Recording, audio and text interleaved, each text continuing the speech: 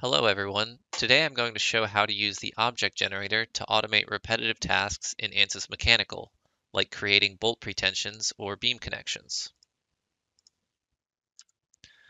So we have this assembly in Ansys Mechanical of 2 flanges and a bolt pattern of 12 bolts, and we want to create bolt pretensions on each of these 12 bolts.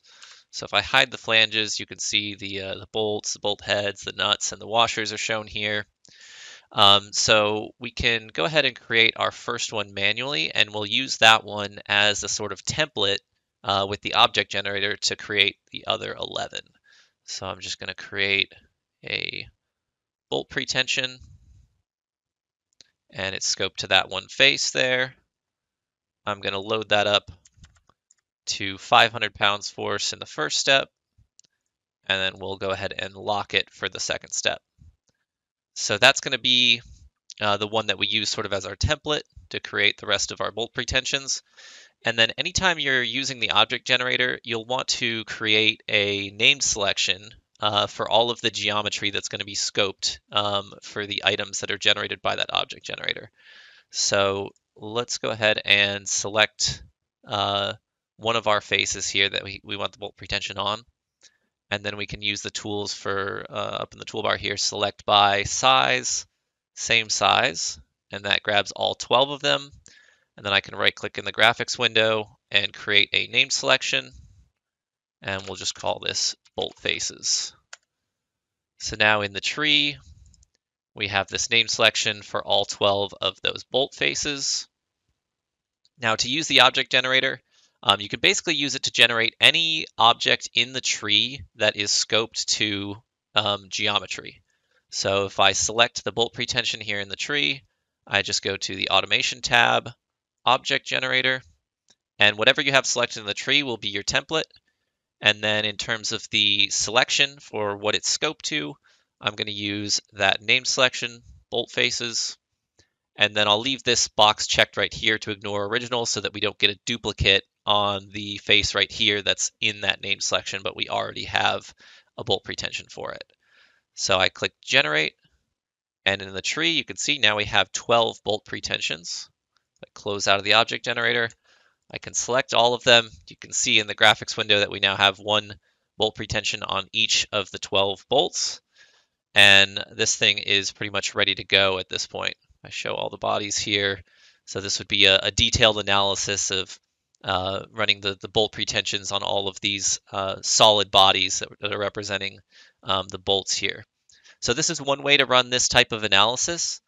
There is another way to run this type of analysis that's more simplified. So this one right here with the solid body representations for everything would be good if you need accurate stress distributions in all of the bolt and nut bodies and everything, and the washers. But if you're only interested in accurate stresses on the flanges themselves, then we can actually simplify this analysis down and use beam connections instead of solid bodies for these bolts. So I'll show you how to do that next. So let's select all of these bodies, and I'll right click and suppress them. And then we can get rid of these bolt pretensions that we made, and we're going to set this up using beam connections and put bolt pretensions on those beam connections. So we are going to create our first beam connection. Right click on connections, insert beam. This is going to have a 1-inch radius, and we'll just create our first one from this face on sort of the bolt side of things to this face on the nut side. And you can see that's our beam connection. It uses a beam element under the hood to connect those two faces together. And we're going to use this one as our template, but we do need to create a couple of name selections. So let's hide this body. Let's select all of these faces for these holes using that same select by same size. I'll hit the N key to create a named selection, and we'll call this bolt sides. And then I can go ahead and invert visibility and basically do the same thing on the other side.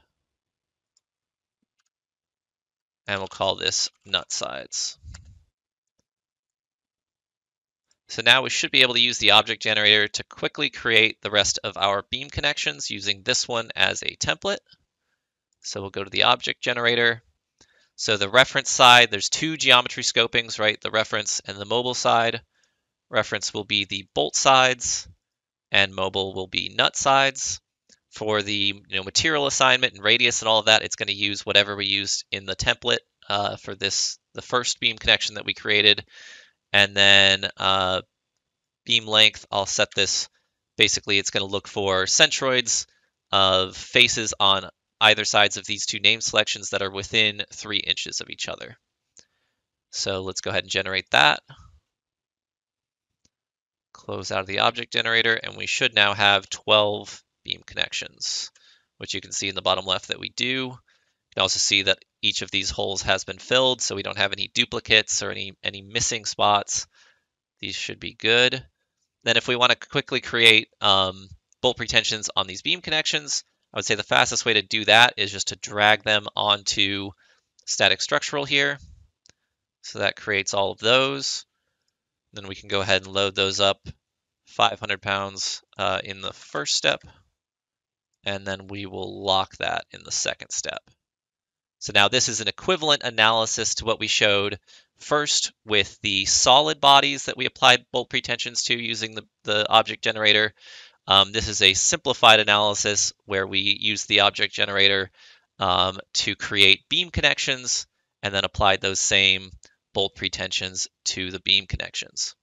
So this is how you can use the object generator in a couple of different ways to simplify and automate your tasks in Ansys Mechanical. For more tips and tricks in Ansys Mechanical, visit our website using the link in the description below.